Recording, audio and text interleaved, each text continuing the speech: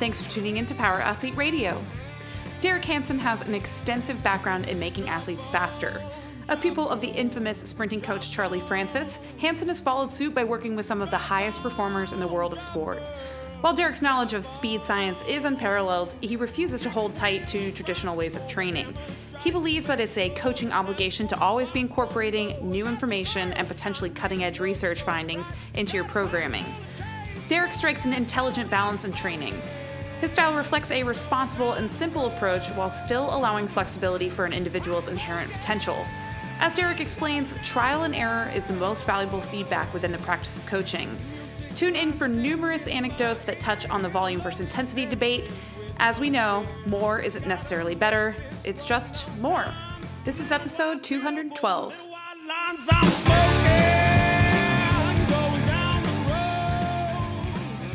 Ladies and gentlemen, boys and girls, children of all ages. This is Luke with Power Athlete. We have Tex. Say hi, Tex. Howdy. And we have Mr. Whisper, silent but deadly, John Wellborn. If the pre-show is any indicator of what the hell you're going to get, it's going to be an earful of John. Do you not feel like talking today again, John? No, I didn't feel like talking on the drive over. Here we but go. I was also up at 5 a.m. and I think I'm on like my 7th double shot of espresso. There we go.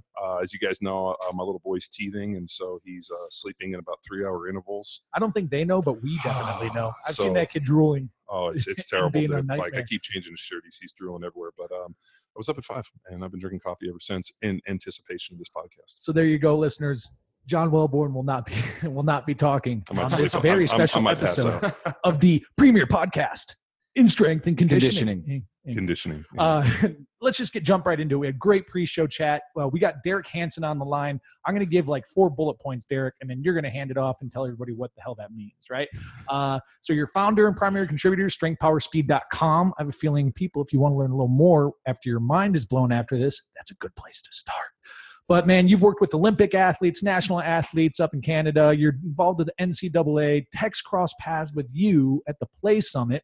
And I think what was music to our ears is you have very similar mentors and kind of guiding thought process to empowering individuals with speed that we do. So it's like, 2 peas in a pod, and we're excited to get here and just chit-chat about a lot of the jiggy stuff that you delivered at the Play Summit and beyond. Yeah, and that opportunity to kind of have that conversation with your great list of mentors, and now our opportunity to kind of, instead of just reading their material, have that conversation with you and really learn from your experiences. The source of the knowledge. So, Derek, let these people know what's up if they've never heard of you. Well, you guys, Joe Rogan has nothing on you guys. He's a hack. He's a hack. Which one's that? Is that the cooking one? No, I thought that was the space one. Oh, the space. Yeah. Joe DeGrasse Tyson. Yeah. Derek, go ahead, man.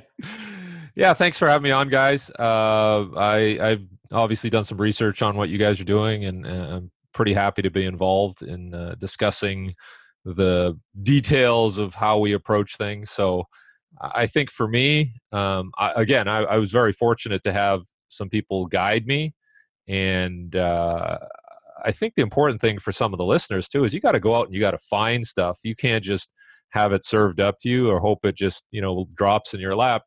And obviously the internet is a great place to start, but that's just a starting point. You have to go visit and hang with people and watch what they do, because you'll find out very quickly that people will say one thing, but whether or not they do it is entirely different. And that's pretty important, particularly in this day and age. So a lot of the stuff that I learned was kind of pre-internet, and you'd go and you'd visit people and you'd talk to them and you would look at them in their eye and stuff like that.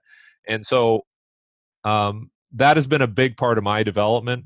And all I'm trying to do is just pass on that stuff that I learned, the simple stuff, as Al Vermeil always says, like simple application, complex explanation.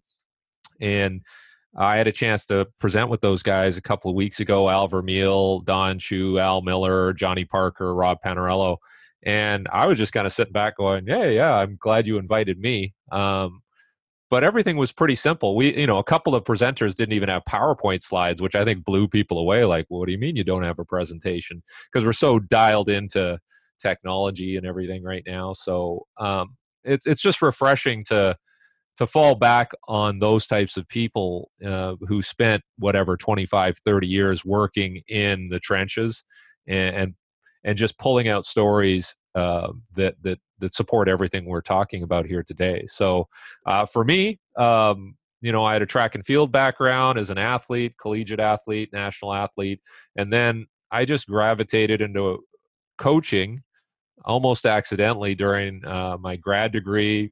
Started coaching, and it was never an outcome that I was looking for. But I don't know. You just as you guys know, once you start coaching, it's just kind of organic, and it just kind of builds on itself. And so from track and field, started working with other athletes, and everything does fall back to this idea that I should be able to measure my improvement.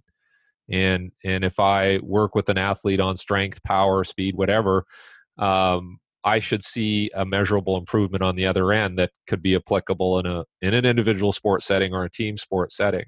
And I think a lot of the time that gets lost. Like, are we actually improving? Like, hey, we're having a good time here, and you're pretty cool, and he's pretty cool, and hey, we got a great little posse here. But are people improving? And I think people miss that. And maybe to some degree, people are afraid of it. And it's interesting. Our sort of pre-talk discussion about electrical muscle stimulation, and John talking about how he found it was useful, and I'm saying, yeah, like I found it was useful too. And it's still very difficult to convince people to look at that technology, which has been around for decades. 70 years. Yeah, it's not new. I mean, there were guys in the 1700s, like, stimulating frogs and stuff. So if you go back and you look at, how much work has been done, it's apparent that it works.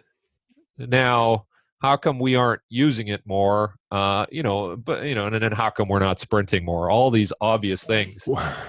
These are all, as I'm sitting here laughing, thinking about your, comment about the internet. We've said the exact same thing for years that, I can think of numerous people that I've talked to that have told me, hey, this is what we're doing. And then you show up and that's not at all what they were doing. And unfortunately on, page 37 of some forums with the guy with 7,000 posts, when you're secret scrolling at 11 o'clock at night looking for the secret of life, it's rarely there. And it's, you have to go out and, like you said, visit people.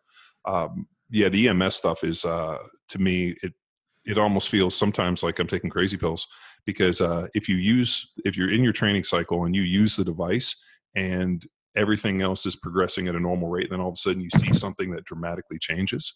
I mean, that's what we've seen for years with EMS. I mean, and obviously the more new somebody is to it, the greater the effect. And I think where things got really jiggy and we start trying to figure out is how to work it with people that are more veterans and have more exposure to it. And I think that's really the big case. I mean, and then also trying to figure out, what's the low hanging fruit? What's the biggest reward for the least amount of work? And I think about, especially with training, I'm sure you run into this because people approach you with a million different modalities and whatnot. This thing, the ARP wave, the Omega wave, what works? And I think about, like, what's the least amount of work I can get for the maximal return? Like, this might be the best thing ever, but it costs $20,000 and it might only help me 1%. And what I really gravitated with EMS was it took me from not being able to do a body weight squat to all of a sudden squatting 315 in about 3 weeks. And then all of a sudden going back and starting 16 games after I injured my knee my second or my rookie year. So in the NFL. So I'm a huge believer, and I'm just always excited to connect with people that understand it better than I do. Yeah, and I anytime somebody gets an EMS device, they ask me like, "Oh, can you show me how to use it? Do you have a manual that tells me how to use it?" And I'm like, "Guess what? The best way to learn is trial and error for the most part." And that really applies to EMS, because everybody's going to have somewhat different individual responses. And if you put it on yourself and you go down that rabbit hole, it gets very interesting very quickly. So I don't, like Charlie, I don't necessarily like mapping everything out for people, because there has to be some self-discovery. And that's how you retain and you learn, which is interesting. I was talking to somebody about online learning, that universities are all doing online learning now. And there's no trial and error, like read this, answer this question. There's no interaction. There's no, iteration there. Yeah. Well, I think the problem is that we're in an unconventional age where we've never had an opportunity to connect with people this fast. And, which is interesting because it's allowed people to do more. Like I always thought with the advent of the cell phone, the internet, email, all these other things, that it would effectively allow people more time to do things. And what have we found? Nobody has any time for anything. I don't have time for that. And I think to myself, we have cars, we have airplanes, we have email, we have phones, we have text, we have all these different, mediums to contact people. And yet we still have no time to do anything, which absolutely blows my mind. Because then I ask people, like, what do you have time for? Obviously, you don't have time to work out. You don't have time to meal prep. You don't have time to read. You don't have time to do anything. What do you have time to do? Commenting on Instagram takes a lot of time. I mean, but you made an interesting point with the EMS. Yeah, I mean, everybody reacts different. I mean, a big thing and I was kind of thinking about, let's say like a genetic pool for somebody. And I remember when they first approached me, from, how to use the EMS, especially with, PowerDot and also Compex, everybody immediately wanted to try to work those type 2X fibers. And we're like, hey, I want to ramp it up to the highest intensity. I want to hit the highest frequency. I want to try to recruit these. And my comment to them is, how much of that do you have? Like how much, like we can only stimulate what's bioavailable to us. And, if you're talking about somebody that's a, sub 11 second 100-meter runner, is he going to have more fast twitch or a running back out of the NFL opposed from somebody just standing on the corner who's got maybe a 16-inch vertical jump? And so that was pretty interesting when I started kind of using it on a huge cross section. I found that the people that were more explosive, that were stronger, that maybe had a double bodyweight back squat or 30+ inch vertical, were able to get more out of the high end work than the people that couldn't, which is just kind of common sense. Yeah. And unfortunately, what the EMS was really good about is if you know who you are as an athlete, and you know where your strengths and your weaknesses are, there's a way to kind of figure out where, what the programming looks like. And the problem is most of the stuff, and this from working with sprinters, everybody wants to know, like, let's say Charlie Francis, for example, what did Ben Johnson do? And it's like, you could do Ben Johnson's program, you could do Usain Bolt's program, and you're never going to run as fast as those guys. So why would you think that their program, and that's what always kind of blows me away with strength coaches. We go to these different things and everybody gets up and presents, this is the program I did with this professional athlete or this team. And I just kind of always laugh, and I'm like, dude, I played in the NFL, and I played with guys that never lifted weights and could still go in and bench 500 and 600 pounds. I played with guys that didn't run for 6 months and still went out and ran 4.4s, 4.3s. So when you take a game that's, and especially like the Olympics too, that's predicated on genetic freaks, you can't necessarily design training programs or apply training programs or modalities or protocols from these very unique populations to, from this side of the bell curve down to this part. But that's what everybody wants to know, and that's what everybody wants to necessarily do. Yeah, and I'm writing this article right now. I'll probably write it. It'll write it for the next 6 months, but it's basically, don't take credit for natural selection, and the NFL should be the NSL, right? The Natural Selection League, because everybody's taking credit for, this talent that's just risen to the top automatically because of just, that's how it works, unfortunately. And yes, you can manipulate things a little bit and help people on the rehab side and the recovery side, but like you said, for the most part, we walk into an NFL training facility, nobody's doing like fabulous looking snatches or cleans or anything amazing in the weight room. If it is, the guy's a practice player or he doesn't play that much, and so that's where he's spending his energy.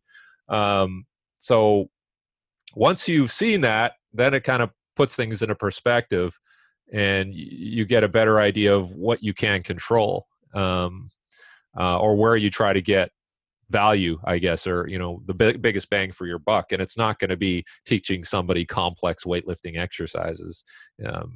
So I think that's that's the training program I came out of. I started powerlifting in high school with a guy named George Zangus, and then went on to Berkeley, and then I had a strength coach named Todd Rice, who was a big Olympic lifting guy and also a big speed guy.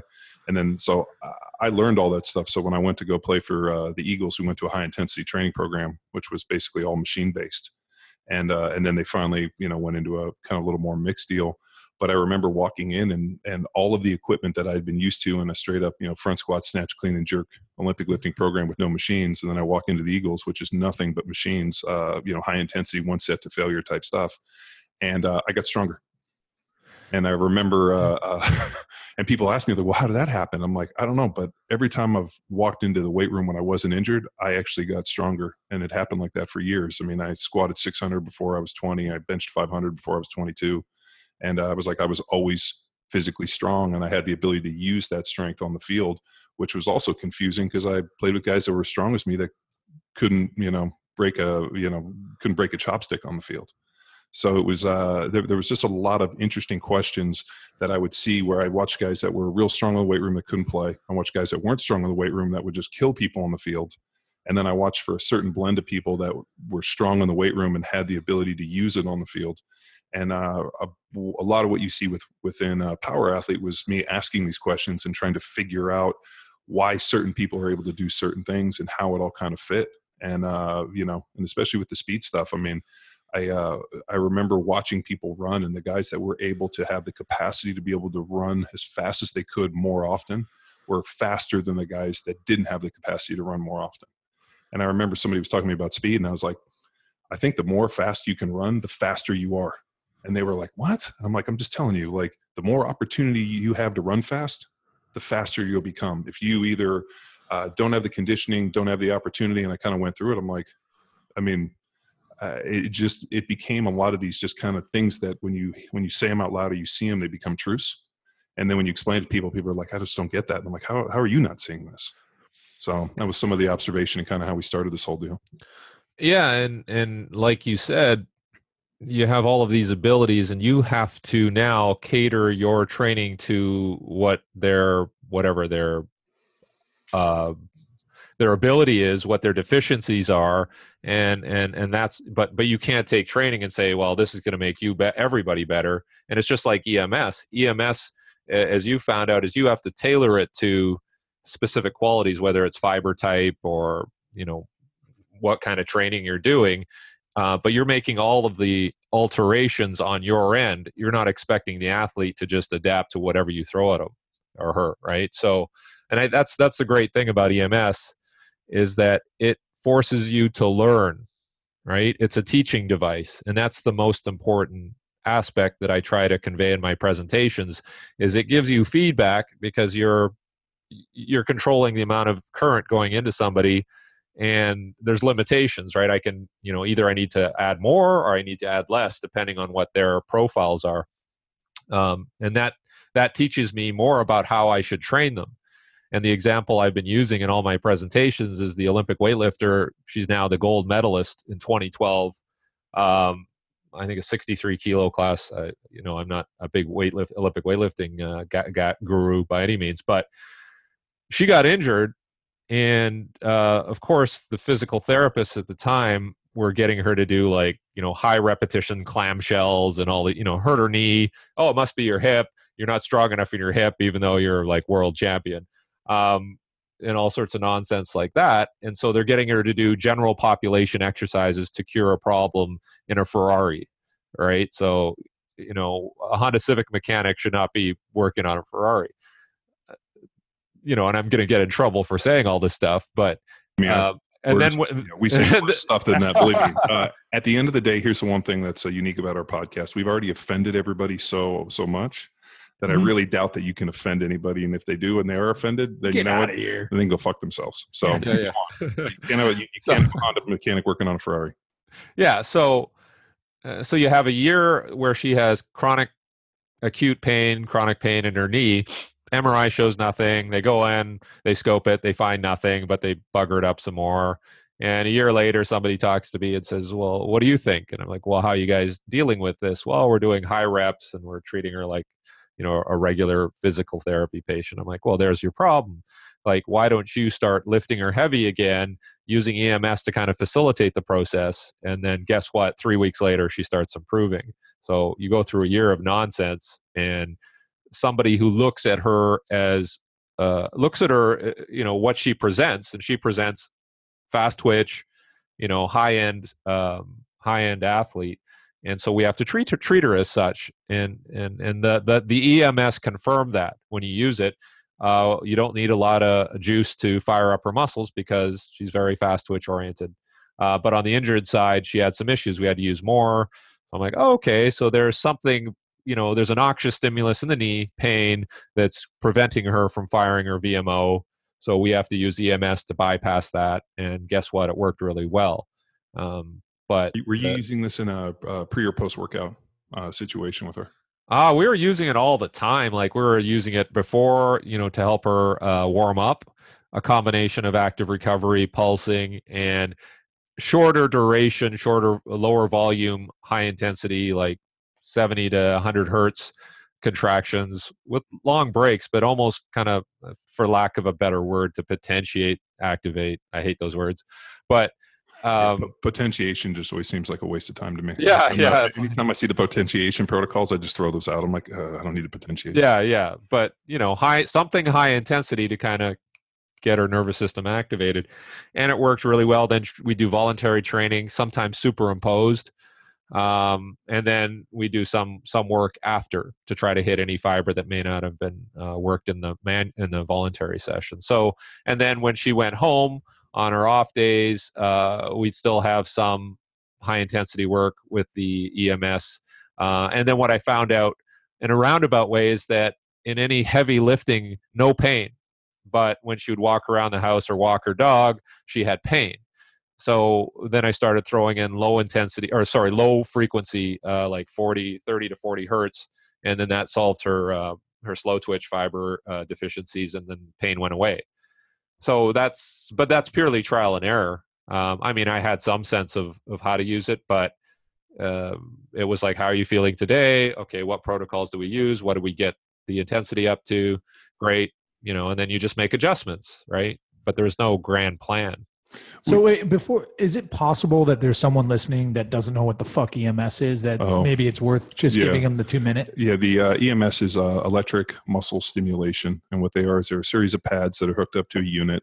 And the units have protocols that necessarily are designed to recruit motor units through using electricity.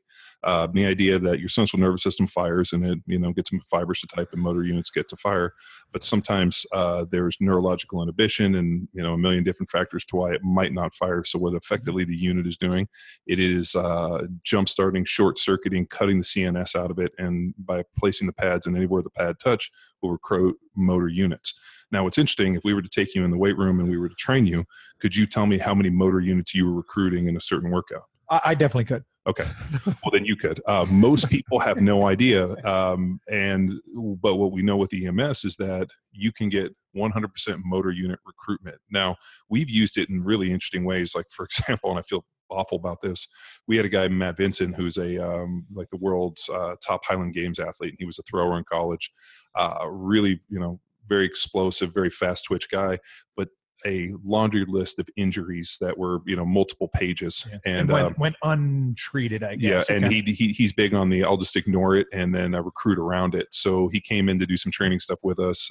And for guys that are injured and a little on the older side, I tend to use it to kind of prime the muscles. So we did some just some isometric holds and some basic accentuated negatives like manual resistance to get his quads and hamstrings and different things to fire. And then we threw the EMS units on and kind of looked at I think we were right around maybe 75, 80, 90 hertz. And we were hitting those for 10 seconds, 30 seconds off, and hit a couple rounds. Got underneath and we were going to do some barbell work. And we hook up a tendo and we were interested to see some compensatory acceleration, how fast he was able to move the bar from point A to point B. And at about 3:15, he stood up so fast that he effectively ruptured his ACL in a closed chain movement. Was he wearing a kilt?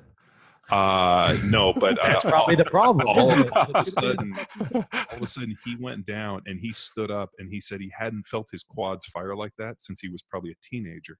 And as he stood up, the bar shot up so much and so fast that his knee kind of twisted. And I think he tore meniscus and ruptured his ACL. Oh, geez. I've never seen anybody do that in a closed chain movement, like with their foot planted. And I believe there's probably bigger problems. But what was interesting was we got him to do something that he probably hadn't done in a long, long time.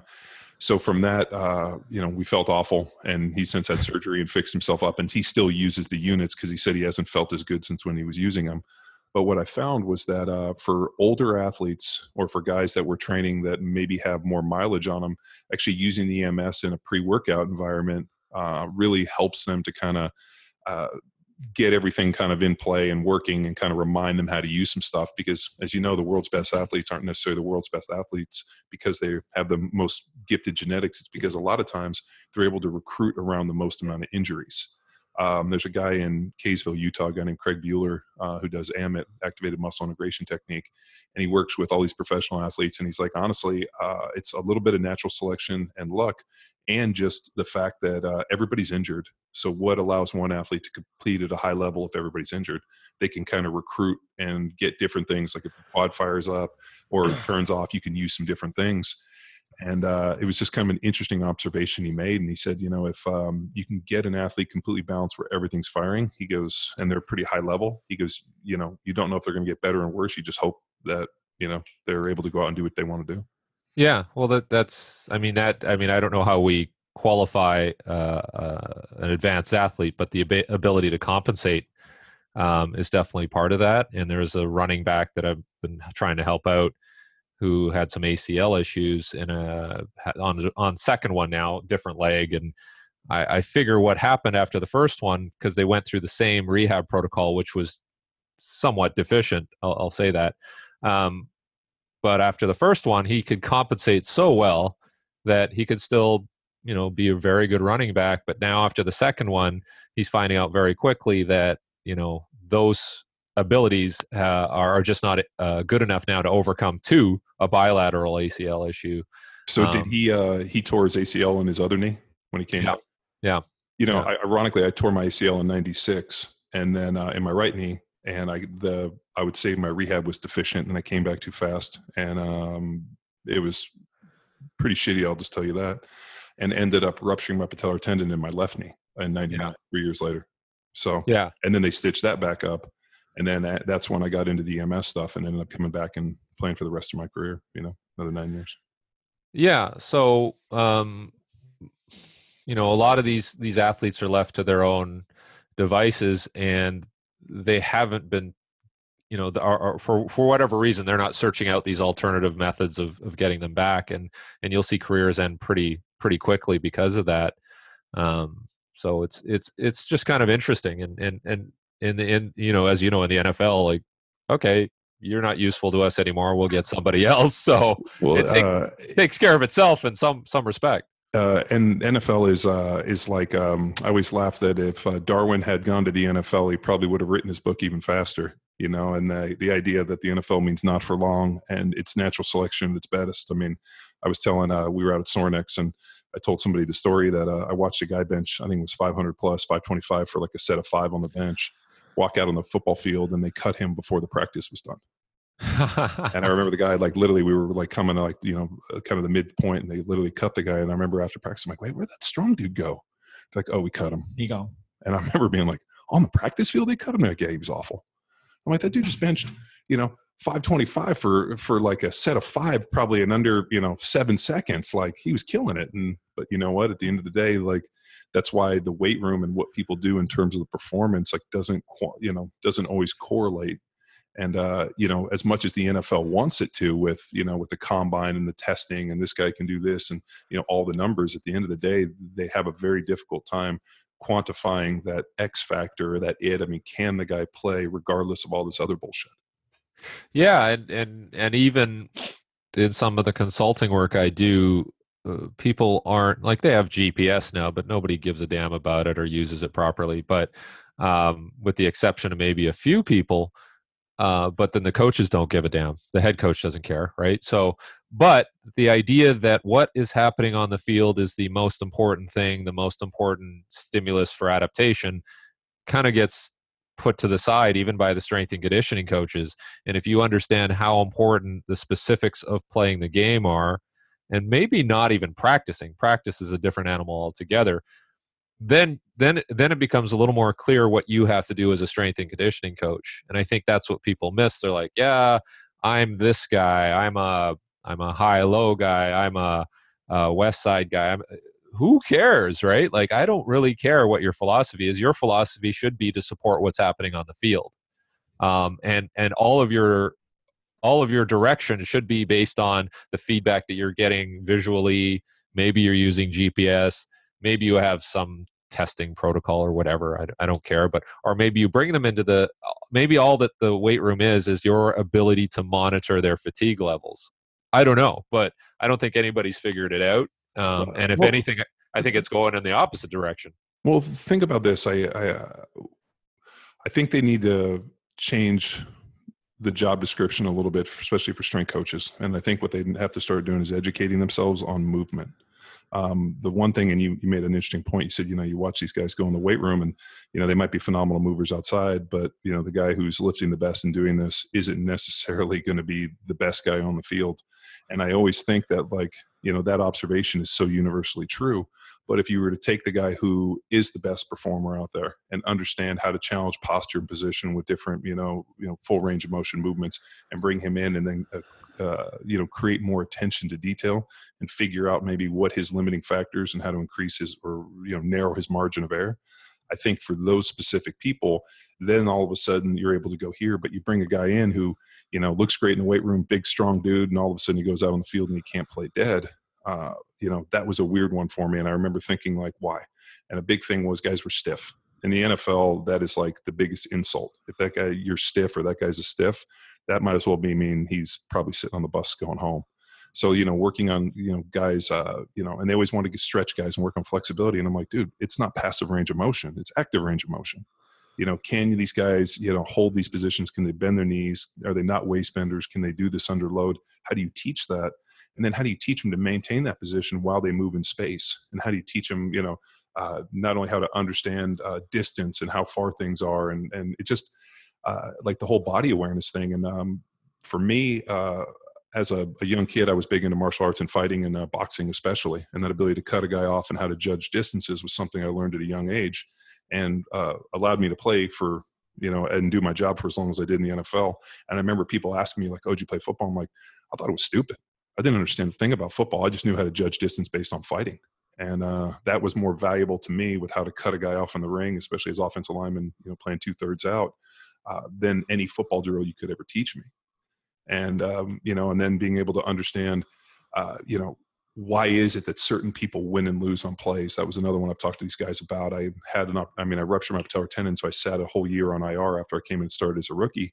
And I just watched film and figured out why did this guy win? Why did this guy lose? And the guy that was able to, do it well longer and be able to impose his will and not look shitty ended up winning. And if you were able to have a guy come against you and force him into a bad position, a lot of times he lost. So then it became this whole thing that if I can maintain my position and I can maintain what I know is the proper technique, let's say, if I can bend my knees, punch and slide, use my hands, head back, do all these things and dictate my will on him where he cannot force me into a bad position, 99 out of 90 out of 100 times I win. And I remember kind of taking that systematic approach. I'm like, all right, if it's perfection, then it's perfection. And I think for strength coaches, if they got away from so much of the numbers, because I could care less. I never had anybody ask me what my 40 time was. I never had anybody say before the game, so what did you bench today on Friday? Nobody ever asked me that. But if I had a strength coach that understood hey, when you were doing that bench, your elbows flared out too much. And I know if your elbows flared when you punch, your thumbs are going to be rotated and you're going to get your elbow collapsed. Or when I was watching you squat, I was watching your knees cave.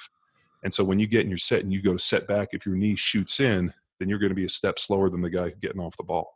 And I always remember asking these questions. And I'm like, the guy on the field is doing the same shit that he's doing in the weight room. His knees collapse, so he's slow off the ball. He's weak in his hips, so he can't sit in this position. All these things. I'm like, why not see what's happening out here and then fix these deficiencies in the weight room? Make the connection. And for me, it was, I didn't need anybody to teach me this. And I remember having these conversations, and I remember my strength coaches being like, dude, you're getting too deep with this shit. I'm like, yeah, but this is my fucking job. This is what I get paid fucking lots of money for. Shouldn't I go deep on this?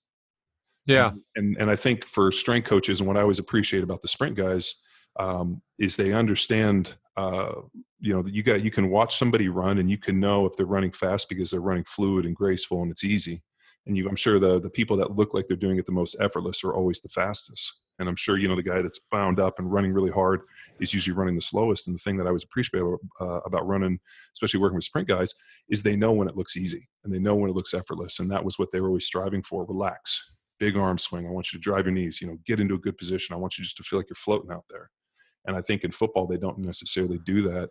And I always thought that if we could give the strength coaches a better understanding of grace and movement, and I think that would help them tremendously in terms of developing the players on the field. I agree. I think they're too far removed from what happens in the game or on the field in practice. So you have people like James Smith saying, well, we should abandon strength and conditioning, and all the coaches should know how to condition their athletes properly or prepare them. And I'm like, well, okay, that's a little naive to think that's going to happen. But I think you can take a strength coach or whatever you want to call them, physical preparation coach, and you can get them more involved in what happens in practice and how practice is organized and how long each period is, because fatigue is the biggest issue with a lot of these injuries and the stiffness that you talk about too. So if you try to drive too much work into their systems, guess what? Their bodies aren't going to allow that to happen. So do you need a quality control person helping to dictate how practice is carried out? I think you do. Is that going to happen? I don't know. But that's where I see most of the problems. Like you said, if somebody has a movement deficiency on the field in practice, as a strength coach, you can go back and you can try to recruit better and get your alignment down in the way. But if you put them back on the field and the problem still occurs, then somebody has to address that on the field now. And it may be workload related, as you know. I mean, if you do 2-a-days on consecutive days, there's going to be problems. And the people who can't compensate as well are going to be the guys that fall the first. So if we want to get away from natural selection and have more control over these things, we have to really look at what's happening on the field, I think. But, is that going to happen? No. So, Derek, as a consultant, I mean, do you work with teams on this integration? Either at collegiate level or professional level, or maybe even, I don't know, if you're in a high school or amateur level? It's very difficult because just the hierarchy of how things work is the strength coach is at the bottom unless he has a very good relationship with the person at the top. And even then, it's difficult to get somebody to change. And there was a program that we talked about how practice is organized, and they were making those changes, and they were doing well. And then they lost one game. And then everybody's like, we got to throw it out the window. Let's abandon. That's the reason why we lost. It wasn't because, we had 10 turnovers or whatever. But so, because we get that question a lot is like, I'm a coach, how do I get influence with a sport coach? And it's really, what our advice has been is you have to earn the trust, and it's kind of a relationship building process first before it gets tactical. Right. But even then it looks like, from your experiences, what we've experienced is that decision-making process is so fragile. It's like a bull in a china shop. When something goes wrong, everything falls apart. Yeah, absolutely. And so the relationship is probably the most important thing. The education piece as part of that relationship is important. Exactly. Yeah. And you can't tell people what to do. You have to kind of suggest. And the biggest thing for me is like, you got to make it seem like it's their idea. And once that's an art in itself, right? Yeah. Yeah. And so that's where this whole microdosing thing came about for me was I'm writing a chapter for Jay DeMeo in one of his books, and it's going to be just on how I came about with this microdosing approach. And it was out of necessity. It was out of the fact that I couldn't control at the professional level or collegiate level, I couldn't control what was happening on the field. So I had to compensate on my end and be more creative in how I dispense the work so that it could jive with the crazy workloads that were happening on the field. Now, would that work in a track and field setting where I have control over everything?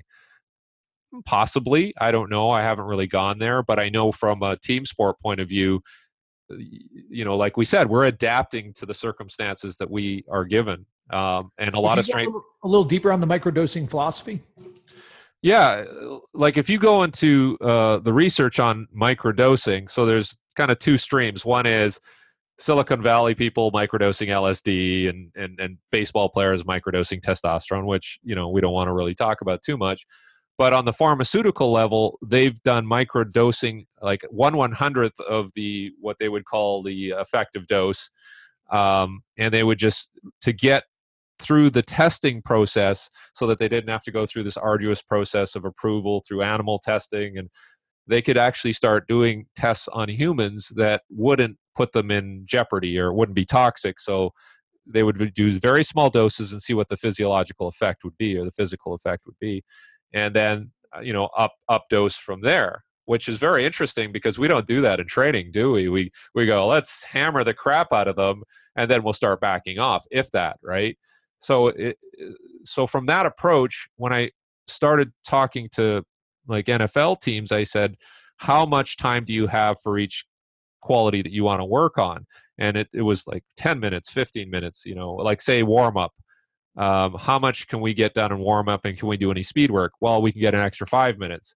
And a lot of people would throw up their hands and say, well, fuck it, we're not going to do it then. That's 5 minutes. When I would say, well, I don't know, get 2 runs in, right, with good recoveries. And when I started dropping in these little doses of high intensity work, which to most people would seem insignificant, they were quite significant as you accumulated the work over time. So, well, I mean, this is kind of interesting, and this is what I was going to come back to, is if you look at most of the training modalities and the training protocols that most of the NFL teams use, it's kind of based off of this, like, 7 to 10, 7 to 12 reps, kind of standard bodybuilding, and then majority of the work was, like, hey, let's go out and run, 10 half gassers on the minute, where you're running probably 75 to 85%. And I never trained in the off season with the team because I knew that a lot of submaximal efforts would produce submaximal performance on the field. So a lot of the stuff that we would do in the off season was more max effort type stuff. I mean, I'd rather go out and run 1040s with full recovery and run 90% plus. And what I found is when I came back, I had more capacity to work at a higher a level, because the NFL, it's 5 to 7 seconds, 45 seconds rest. Now, if I can work at near peak for that 5 to 7 seconds with the rest, I did better, and I didn't fatigue as bad.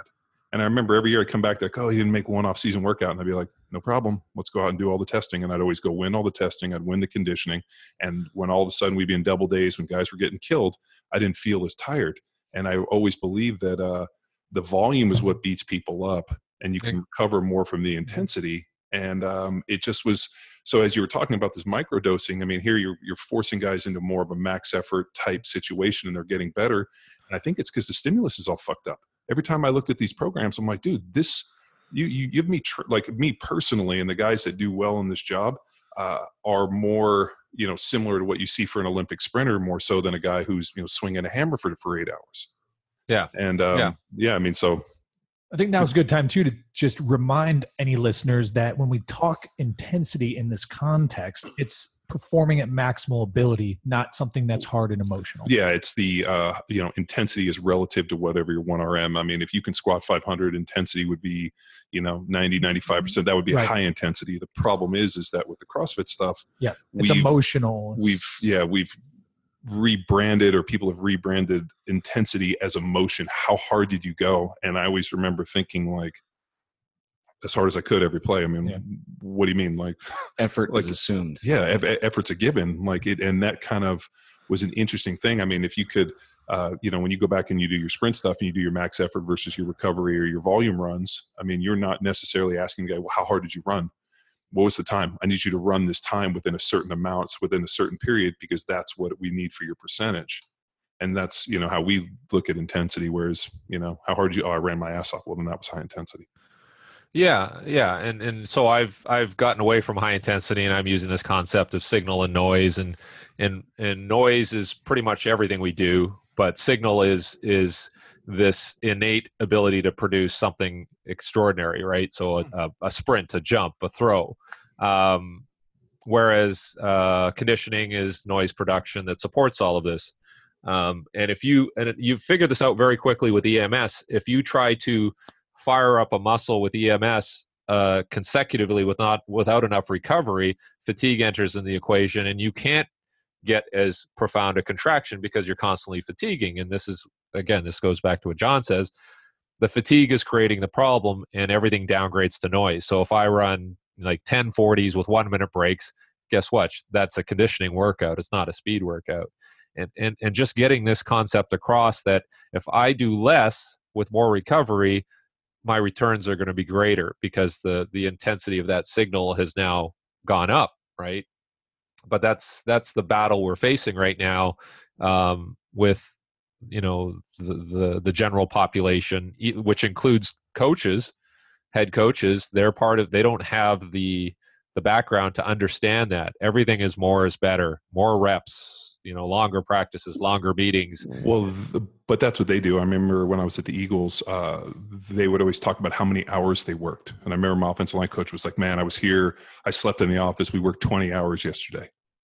And I remember before I would leave it, I was always check to see what they were doing. And they were always just sitting in their office, like fried out. And I'm like, dude, you just sitting here with your eyes open, eating snacks to stay awake, not doing anything meaningful, is just you just trying to say you're here, because you think that there's this idea, hey, I worked 20 hours, I got more work done. I mean, I'd rather have less hours of more meaningful stuff, how do you go home and get a good night's sleep and see your family so your home life isn't a wreck, than to just sit here and pretend that you're working because the coach wants to see you here 20 hours. Yeah, don't mistake activity for achievement. Well, but and he made another great point talking about that idea to, to work at those higher levels, because I mean, we saw it, man. The people that run the fastest are the fastest, and it seems like such a basic and I'm sure you get in the same stuff where you're like, this seems so simple, but yet people completely intuitively don't know it, and they kind of like, no, that can't be the case. I mean, if the more 40s I run, the faster I should be. And you're like, no, the quality of the work that you do and the speed at which you run them is directly related to it. So yeah, it's entirely counterintuitive for most people, but I think we've been conditioned that way through society. The more tweets I get out, the more I tweet, the less people start to listen. I would think after a while, you're like, you just drown out everything, right? You drown out the signal. So it's the same with training. And signal and noise is something that you introduced at the Played Speed Summit, and I wanted to get into that because it has so much to do with coaching and trial and error, in which you said earlier with EMS. So just like you described, right? So we want to enhance the signal and take away the noise. And you talked about some of your trial and error with this concept at the speed clinic. Could you kind of explain a little bit of how you shifted from eliminating all noise and going all signal to kind of finding a balance between both?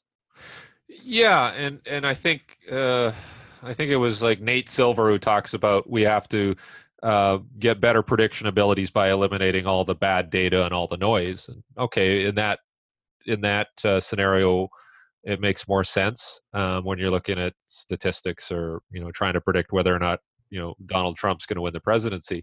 But as far as sports and physiology is concerned, we all need a certain amount of neural noise in our system to be functioning at an optimal level. And so how do we divide up our work? And if you get into that high-low concept where you're doing all this tempo work and low-intensity work, and a lot of people will classify it as recovery, like this is recovery work, or I would say, no, it's very foundational, and not foundational in terms of like, I'm going to build a base and I'm going to, be really, kind of trying to get this GPP base of all this work. No, it's different. It's foundational in terms of, my engine is idling at a very high rate so that my readiness is better. And it's a very difficult concept to drive home to people because it's counterintuitive. So if I do nothing, it's usually worse, right? If somebody is dealing with depression and they just go and sleep all day, that just drives the depression deeper, where you need some level of activation upon which they can kind of develop, self-sufficiency and start thinking for themselves again and having positive thoughts. I think it's the same with training, where you have to identify a positive level of noise that allows you to reach maximum efficiency. And then from that foundation, now you have these opportunities to, develop signal, whether it's, sprinting, like I said, throwing, plyometrics, and even lifting. And lifting is difficult because I think it straddles that line between signal and noise. Lifting is, and the reason why is I see less transfer with lifting to most other activities, right? So then for me, that means it's foundational. Whereas Olympic lifting, maybe it's more signal, but then because it's so different than the activities I described, sprinting, throwing, jumping, maybe it now interferes with my signal production, right? And that's what I found with sprinters. When they became very competent at Olympic lifting, I saw they were plateauing in their sprinting. So then I had to get away from it and do more what I would call basic lifts, squatting, deadlifting, pressing, whatever. And I think people have found that out. Yeah, we make a joke because I remember Charlie had a great quote about why he had his sprinters bench press. And whenever people are like, oh, bench pressing is worthless, it's not functional, people don't use it, I always just throw up Charlie's quote about it. And I can't remember off the top of my head what it was, but it was basically like, yeah. But long story. It's general, like Derek was talking about. So yeah, it's a general stimulus that doesn't tax somebody too much in the peripheral way that they need to perform. So a bench press was very good for him because, they need the legs to be fresh, but I needed something to keep my readiness level up without creating, a negative it's what you're talking about, effect. Like the develop. I mean, because I always looked at everything that's done within the confines of the gym as GPP training, and I always love where people are like, oh, we're doing sport-specific training in the weight room. And I'm like, no, like that. And I was like, dude, if it's done within the confines, like if I'm playing football, whatever's done within the confines of the gym is GPP work.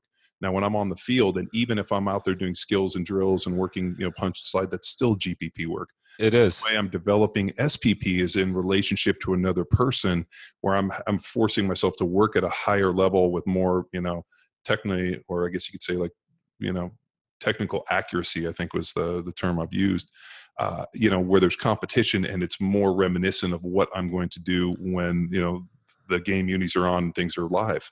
And, that's been another big thing that we've worked to really dispel is like, just because, you're doing punch drills in the weight room or you have a football, that's not, sport specific training.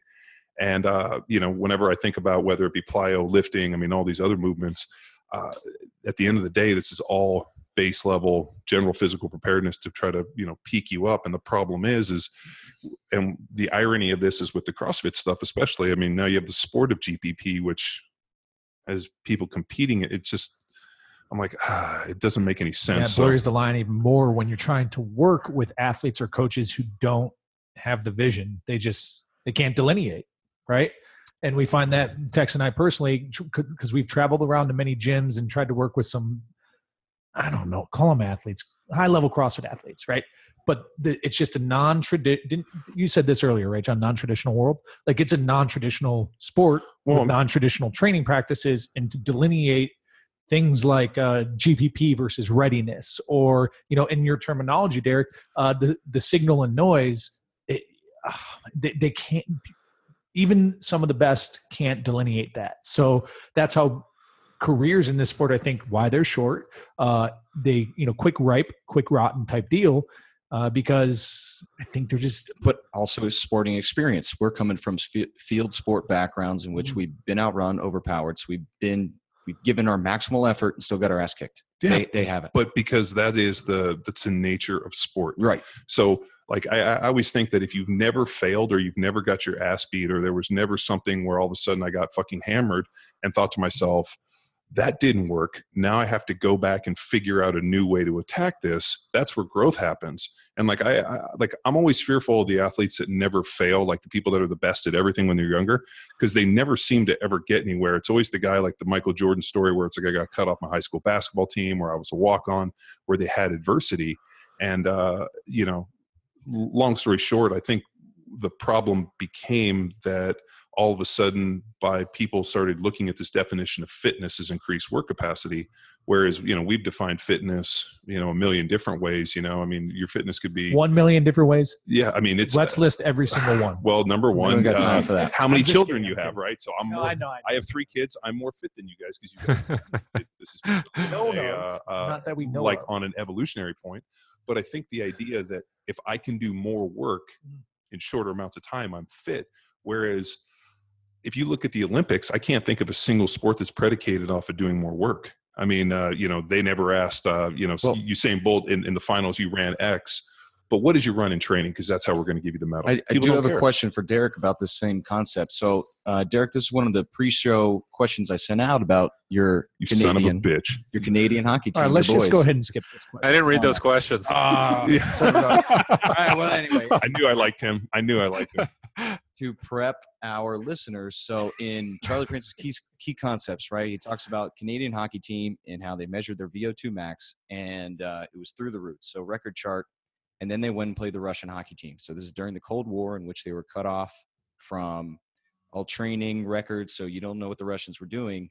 And then Russian plays Canada team, third period. It appears that, they weren't in good enough shape to compete. They were outskated, right? So then Canada spends the next 4 years just increasing their VO2 max. And what happens 4 years later when they play again? Russia still just beats their ass. Do you know why? Well, I know why. It's explained because in the the book. threat of going to the gulag and also going to extremely motivating. No, but then they kind of Cold War breaks down. Finally, Russia hands over to the hockey team in Canada what they were doing, and it was simply more intensity work. Right, they were practicing faster and then doing more intensity speed work versus just quote unquote conditioning VO2 max. But we know this from just even like a traditional gym setting. What I'm saying is CrossFit.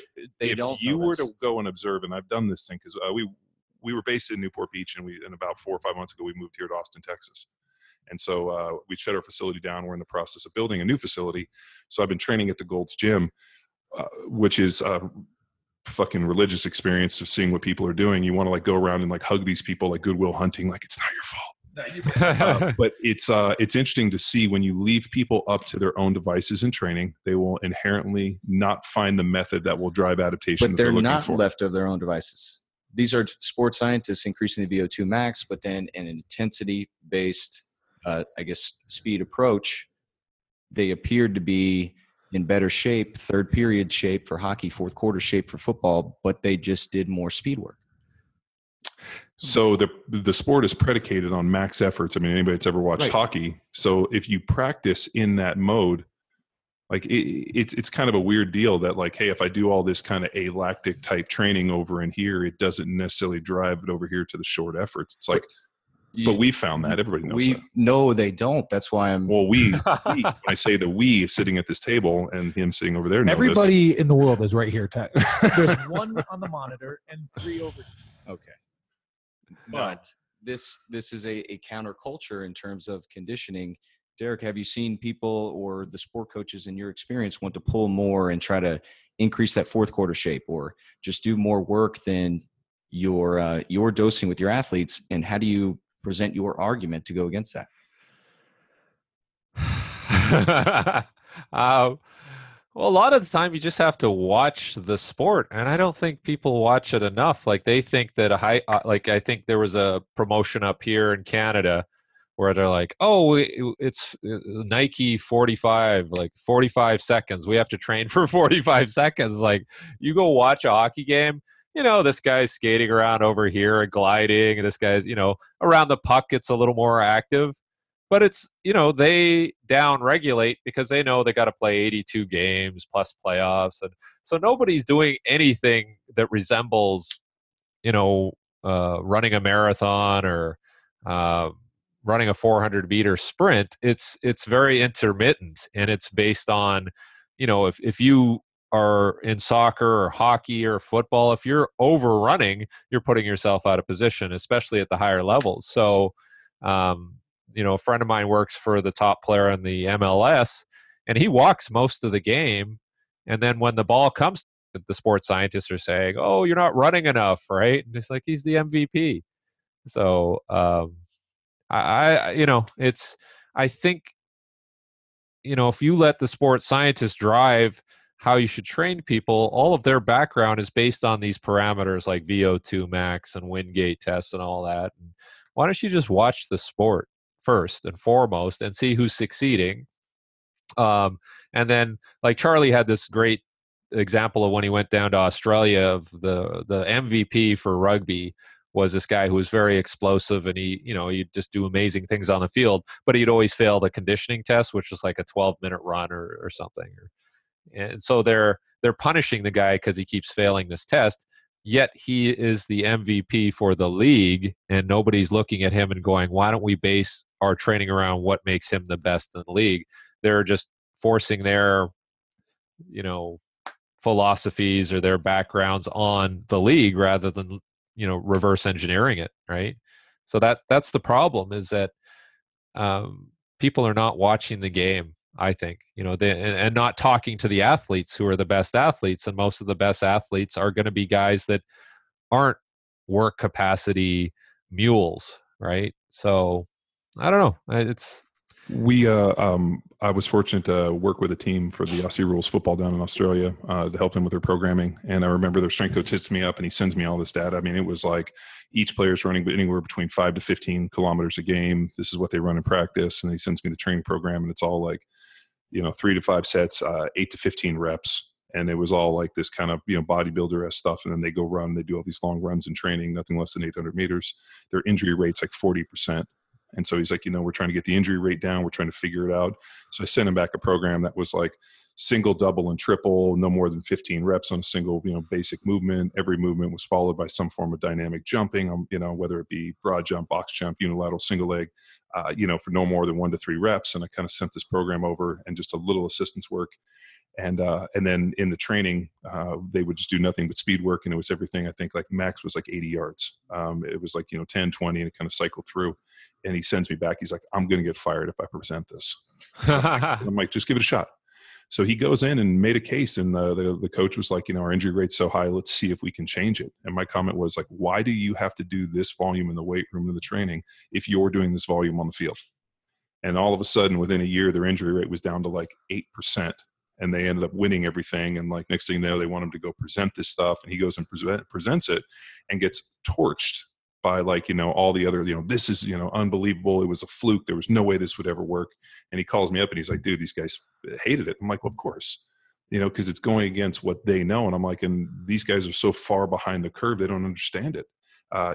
They just think that, whatever, like, we have to try to mimic whatever's done on the field. And I'm like, we don't have to do that. They're doing that on the field. Why do I have to take that in the weight room and try to force these guys to do what they're doing on the field, especially for a guy that's running 5 to 15 kilometers a game and even in practice? I'm like, this is miles. I'm like overuse injuries. I'm like, and every one of their injuries was like hamstring, shin splints, hip, shoulder. It was all this overuse, over movement. And I'm like, dude, let's drop the volume, up the intensity, and let them get the volume when they get paid. And instantly it changed. And, it didn't seem count. I mean, but it was amazing to see the resistance that he ran into. And I'm like, seems crazy to me, but that's what we ran into. Yeah. And it's very simple. Unfortunately, I don't know what percentage of strength coaches fall into that trap and think they got to work the hell out of them and do more of the medium work. But, I think what has to happen, though, is that as strength coaches, they have to start expanding their horizons and educating themselves on this type of stuff. And it may not be within, and I say this a lot, it may not be within the realm of strength and conditioning. You may have to go look at studies on chronic fatigue, and I talked to Pat Davidson about this, right? And he says, guess what? Most of the people in sports are not the smartest people in society. Boom, right? So why don't we look at areas of research where they're actually pushing the envelope in terms of understanding the human body, the brain, the central nervous system, and then bring it back into what we're doing. And I'm hoping that there's strength coaches listening to this podcast and obviously trying to improve themselves. But how many books on weightlifting, how many podcasts on running gassers or conditioning do you have to listen to before you go, okay, I get that? How many exercises do you have to come up with, like single leg, double leg, quadruped exercises? At some point you have to start going, okay, I got 10 exercises, let's go with it. But let's look at the programming side. Let's look at how practice is done. And I think that's what I'm trying to push people towards is you're after a while, you're a hoarder of shit, and get out of your house, start cleaning out all that shit that you don't need and figure out what you need. What are the essentials?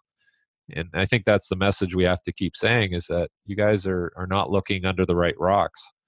Or at some point, stop looking under rocks and start climbing up to the top of the tree and looking and seeing the landscape. Right. So, well, I mean, the idea should be that sport performance, so your ability to execute, whether it be on the track, the field, the pitch, the ice, should be, somebody should be observing that and then figuring out where, you can effectively, shore yourself up or fix things. I mean, I'm sure you've had great guys that were phenomenal athletes that you're like, I just have to prevent you from getting injured. So Yeah. why don't we just do some injury prevention stuff? Why don't we work on a little bit of stability and whatnot? And then at the end of the day, like, let me just not fuck you up and get out of the way. I mean, we run into this when we go teach our seminars.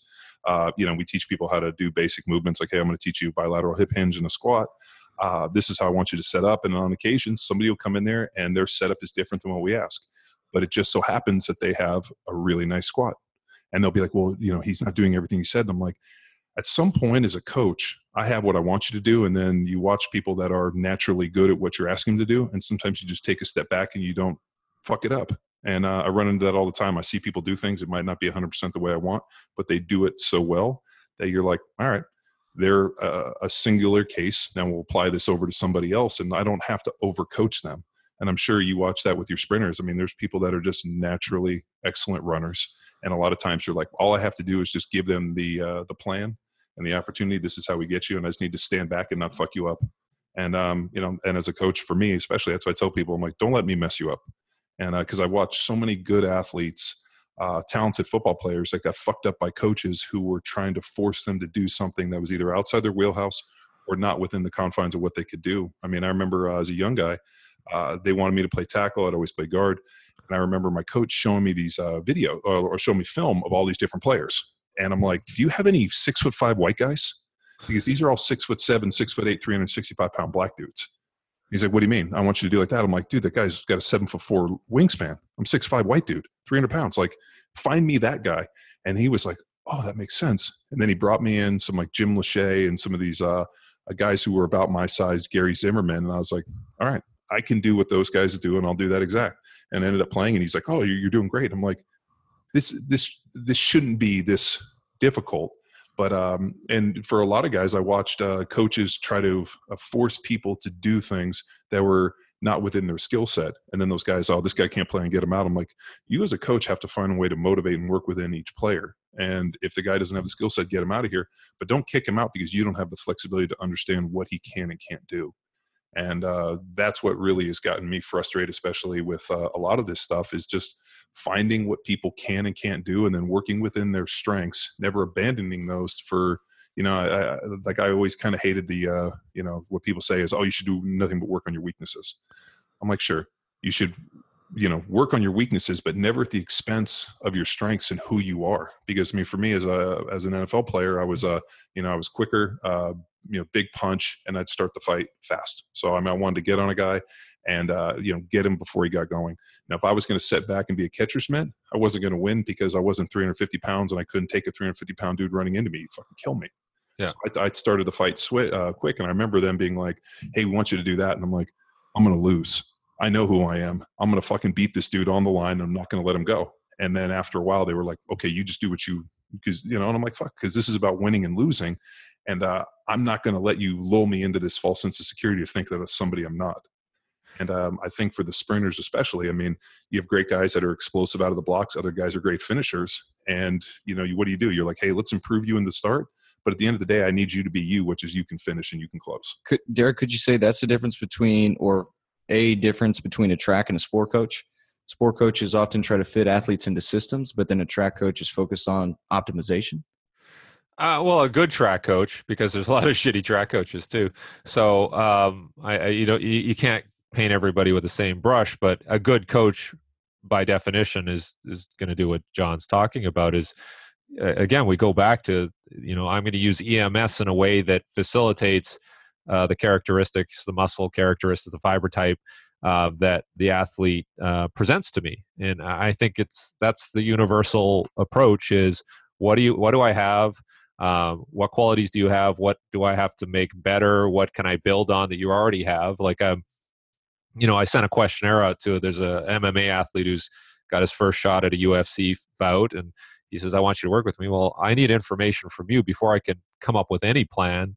What were you good at? What did you feel you were good at? What did you enjoy doing? And then build it around that. But I think everybody wants to impose their template. And as John said, I think we should start a certification called the, Natural Selection Facilitators Group or whatever, and then that's your certification. You don't fuck people up. You just, make them good at what they're already good at, and preserve their careers. And if that's all we do, that's a pretty important service. But by saying we're going to make freaks and we're going to, do all this amazing stuff, like, get out of town, man. It's all recruiting, it's all talent identification, and then nurturing it, right? So, but that is what I would consider late life cycle thinking for accomplished athletes. A lot of the guys that we work with are working with young athletes who are early life cycle, early adoption, untrained. And that's what, John, where does, and I guess Derek, where does EMS fit in with those guys? Like, because they're very malleable. You have a higher degree of influence with that here's the thing. Like, I don't think using EMS, I don't know what the FDA says in terms of like ethical age at which to use it. Just not on your genitals. That's all I saw. Which it does. It's not that on bad. Your genitals? I tried it. But I've got this question posed quite often. I'm sure Derek can fucking school me on it. But for me, I always look at it and said, I don't want to alter movement patterns in the beginning. So if I can bring an athlete in and teach them basic, primal movement patterns, squat, step, lunge, whatever it is, I want to teach those movements, and I don't necessarily want to add other stimulus until they start showing me a little proficiency. Like, for example, I had a guy hit me up like, I want to get my son into lifting weights. Should I have him do the EMS before he lifts weights? And I'm like, why don't we just slow the fuck down? Why don't you just teach him basic compound movements? I want him to, vertical press, bench, squat, deadlift, like pull a bar off the ground, and just teach him a little bit of jumping and just let him kind of understand his physical, like his body awareness. Yeah, coordinate. Yeah, coordinate himself, inter and intermuscular coordination and whatnot before we start doing things like short surfing and the central nervous system to get motor units to fire. So I don't know what that question is. It very well might be that if you were to add EMS to an untrained athlete that was learning these things, he might learn them faster. But I'm also a big believer that, at some point you plant something and you let nature let it grow a little bit. And if it starts to struggle, then you add things. I'm not the big one that's like, hey, let's put something in the ground and stuff it with a bunch of fertilizer just to see if we can help it from day one. I'm like, let's put something in. Let's make sure it's planted right. Let's add water, sunlight, whatnot. And as it starts to grow, then you kind of nurture it a little bit. And I think we have this idea. It's kind of like, and I'm sure we run into this too. What supplements should my kid be taking? And I'm like, what does the food look like? Why don't we start talking about diet and sleep and recovery and all these other things before you start asking me what micronutrients you want to dose with the kid when we don't even know what the macronutrients are. So that's my stance. Derek, hey man, thanks for your time. Yeah. And ladies and gentlemen, if you want more, you know where to go, strengthpowerspeed.com. Derek, anywhere else that you want to point any of our listeners? That's pretty good. I'm trying to work on more of a service-based site that's, training programs, mentorship. It's sprintcoach.com. I've been sitting on that domain for like 10 years. You son of a bitch. What a great fucking URL. But I just trying to make myself accessible and see what comes about. I have no grand plan here. I just figure. Any more speaking engagements? I think I'm going down to New York, and some of the guys from IFAST, Bill Robertson and Mike Robertson and Bill Hartman, are doing just a little retreat in the Hamptons. So I'm going to do some coaching there, and everybody's going to collaborate. So that's kind of cool. That's in late July, but nothing really lined up. A couple of book projects. So there's a human kinetics plyometrics book that I helped put together, and so we'll see. It's not rocket science, but you got to do a bit of the fundamental stuff, and I like engaging in these discussions and just pushing the conversation into directions that it doesn't really get talked about a lot. So you guys are doing a good job. Well, thank you. Appreciate it, Derek. So, thanks again. People, check them out. And Derek, have fun at the birthday party. If you're ever in Texas in the Austin area, please look us up. Yeah, definitely. I hear Austin's awesome. So I'll get down there, and we can do a live conversation or something like that. I'd love to. I mean, we do this thing called Talk to Me Johnny Live, which is my blog's Talk to Me Johnny, and we tend to do a roundtable, like a live discussion, and it's been really good. We've done, a bunch of them with, my buddy who's former SEAL team guy, and just different people. So, I mean, it'd be great to connect on that. And then also we have our education module that we're doing, and we're actually, reaching out to people like yourself and other high level thinkers to record some stuff for us. It's just kind of little bits of education pieces. And I think what you're doing in terms of not only EMS, but the idea to, that kind of max effort sprint, and like, it's just, people need to be exposed to it, and often, and as much as I beat this war drum, it's amazing how many times I've referenced Charlie, and people have never read his work. They don't really know. All they know is that he was, Ben Johnson's speed coach who tested positive for drugs.